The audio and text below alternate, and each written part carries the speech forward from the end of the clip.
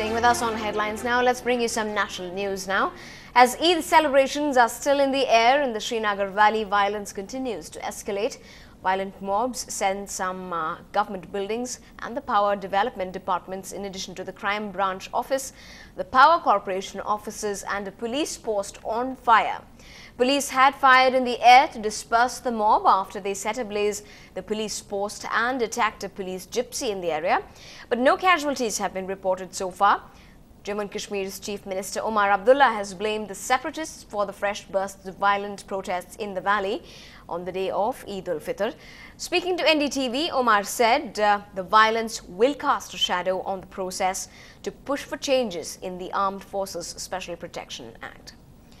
Now, staying with national news, after a face-off with Home Minister P. Chidambaram recently, senior Congress leader Digvijay Singh has now trained his guns on the Human Resources Minister Kapil Sibal.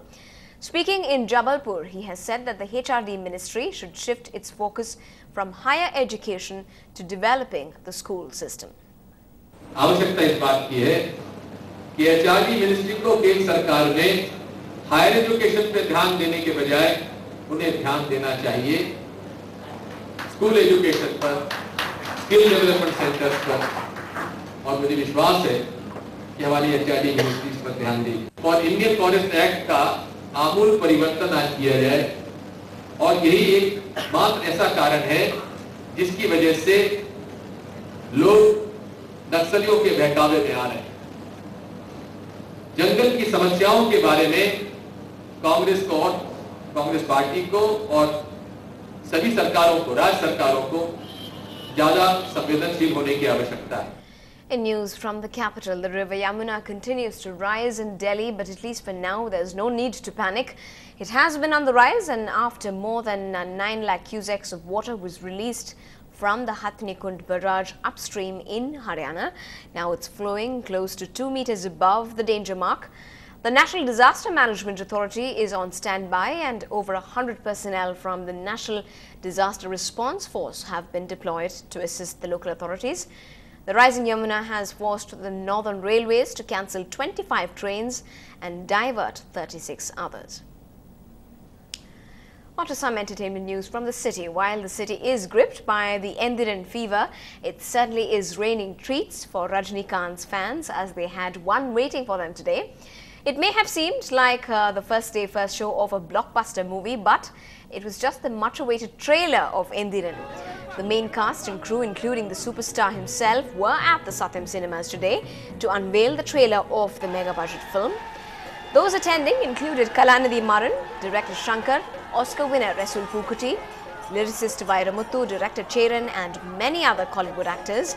There was also a huge fan crowd there waiting for the superstar at the theatre. But this was just the trailer, mind you. The movie releases on the 24th of September at 30 cinemas right here in Chennai. ரொம்ப excellent, ரொம்ப பிரம்மாண்டமாக இருக்குது. செலவு பண்ணுறது பெரிய விஷயம் இல்லை, ஆனால் அந்த செலவை அர்த்தத்தோட பிரயோஜனமாக ரொம்ப ஒவ்வொரு ஃப்ரேமுக்கும் பயன்படுத்தி பண்ணுறதுன்றது ரொம்ப கஷ்டமான விஷயம்.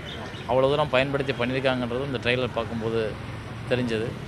It's a very good effort. I am waiting for the release of Indra. It looks like a Hollywood film, that's what I can say. Yeah. Well, celebrations follow because it is also the festival of Vinayaka Chaturthi today. It is one of the most important festivals for the Hindu. Now, it is the day when people also make Lord Ganesha happy with all the lovely delicacies, the fruits and the flowers, and in turn receive his divine blessings. Here's how the festival was celebrated across Chennai.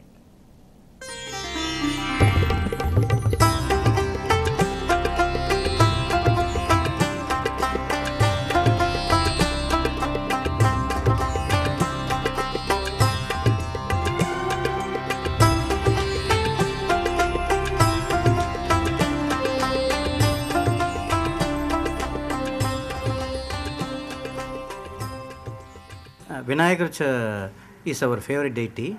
In fact, my father was trustee in a Vinayaka temple, which I used to visit for 4 years every day during my college days. My father-in-law was also trustee in a Rettapilayar temple. Moreover, I paid advance for my flat on a Vinayaka Chaturthi day. So, Pilayar Chaturthi has been very special for us.